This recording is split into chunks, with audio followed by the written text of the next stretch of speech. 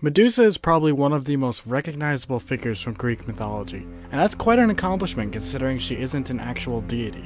Her look is very iconic, and that's probably why she's so famous. You might be shocked though to know that our modern view of her is not how the ancient Greeks saw her. In modern representations, Medusa is often depicted as a beautiful woman with snakes for hair, and everything from the waist down is a snake. This differs from how she was depicted by the ancient Greeks as seen by this pottery. Snakes for hair was originally a part of her characteristics, but other than that she's pretty different. For starters, she has regular human legs instead of a snake tail, and she also has wings, which is odd because I never see Medusa depicted with wings ever in the modern media. Her ability to turn people into stone was also an original part of her character. So while she does look different, she still acts the same way. In the same way our modern view of Medusa is different from the original, so too is our understanding of her origins. Yes, plural, origins. Now there are two origins for Medusa, a Greek one and a Roman one. I'm going to start with her Greek origin and then talk about the rest of her life. Then for the final part of this video we'll talk about a Roman origin because that requires some analysis and greater context.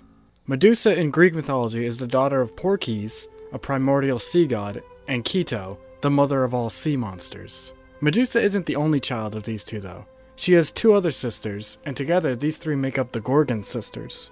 Each of the sisters have the same powers and look as Medusa because they're all born that way. It doesn't say if they're triplets, but it wouldn't surprise me. There are also a few other sisters called the Graiai, but not much is written about them so they don't matter to us. Unfortunately for Medusa, despite having two divine parents and several divine siblings, she is mortal, which means she can die.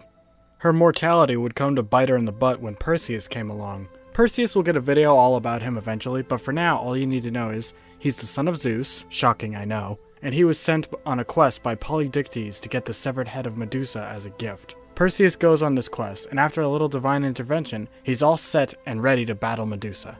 So how does this epic clash go down, you may ask?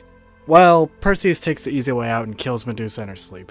Sorry guys, no Clash of the Titans stop motion fight here. After decapitating Medusa in her sleep and fooling around with her head a little, Perseus finally gave the head to Athena, where she put it on her shield, the Aegis. Or her breastplate. Different translations say different things, so we don't know what the Aegis exactly is. We do know it protected Athena, we just don't know how. Keep that connection to Athena in mind though, because it's about to become very relevant. Most of the information regarding Medusa's origins comes from Hesiod's Theogony. Hesiod was a contemporary poet to the much more famous Homer, who wrote the Iliad and the Odyssey. While those two tell the story of the Trojan War and Odysseus' wild ride home, the Theogony is a bit more like an anthology. It's a collection of various stories from around Greece detailing the origins of the universe and the genealogy of the gods. This is where we get stories like the castration of Uranos and the Titanomachy. In the Theogony, there's a throwaway line where Hesiod says, "Poseidon laid with Medusa in a flowery field together." That's all it says in the Greek Theogony. But when Rome incorporated the Greek religion into their own, they took this story and fleshed out that one specific part. In Roman mythology, Medusa is still the daughter of two divine beings, but she's just a regular human. No wings, no snake hair, and she's still mortal. Medusa is living as a priestess of Minerva, Athena's Roman counterpart, and one day, as she's caring for the temple, Neptune enters the building. You know how Zeus is, and Poseidon isn't too different. After the crime has been committed, Neptune leaves, but Medusa stays on the floor traumatized from the horrible event she suffered.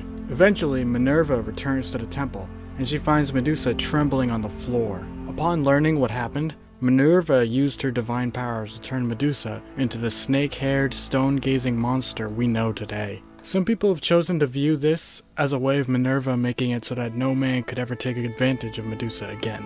But if you look at what Ovid wrote, it says, "Then, for a fitting punishment, Minerva transformed the Gorgo's lovely hair into loathsome snakes." Yes, you heard that correctly. Minerva is punishing Medusa for being raped, and that's messed up.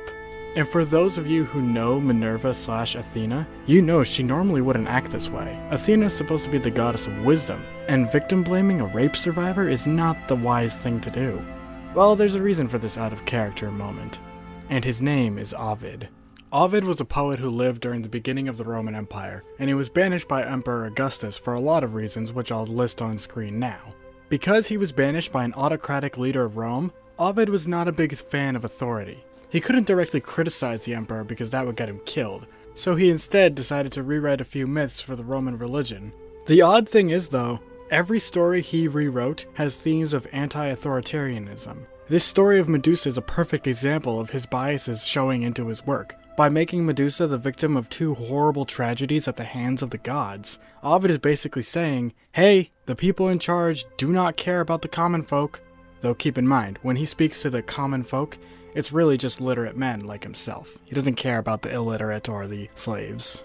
Medusa is an interesting figure. In Greek mythology, she was born, lived as, and died a monster. But when the Romans, specifically Ovid, came along, they painted her in a new light and turned her into a tragic victim at the hands of gods meddling with the mortals. Now, even though I spent the last paragraph bad-mouthing Ovid for oversharing his bias in his writings, that shouldn't diminish his work. It's important to note that Ovid's work is very different from Hesiod's. Ovid is one man and he wrote many different myths for the Roman religion. Hesiod, meanwhile, likely collected various stories from all over Greece and put them all together in one place, even though they were all likely oral traditions long before he came along. They're kind of hard to compare just because of how different they are. Ovid has his biases and they're clearly shown in his work, but Hesiod and Homer definitely had biases of their own. The only reason those aren't as clear is because we know less about the time period they came from than we do about Ovid. Hey, before I go, I want to tell you something epic. This video is part of a collaboration. But not just any collaboration.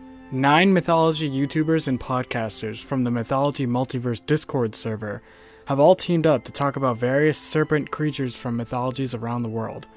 We're calling it the Serpent Series. Be sure to check out the Serpent Series playlist and see the others' great videos. And once you're done watching those, come join the Mythology Multiverse Discord server. I hang out there and talk about mythology and just other tons of random stuff. We got a nice little community going there. Thank you for watching, leave a like if you enjoyed, and subscribe if you want to see more. I have a Twitter and Discord where I post memes, so you can go follow those if you want. And until next time, have a good one.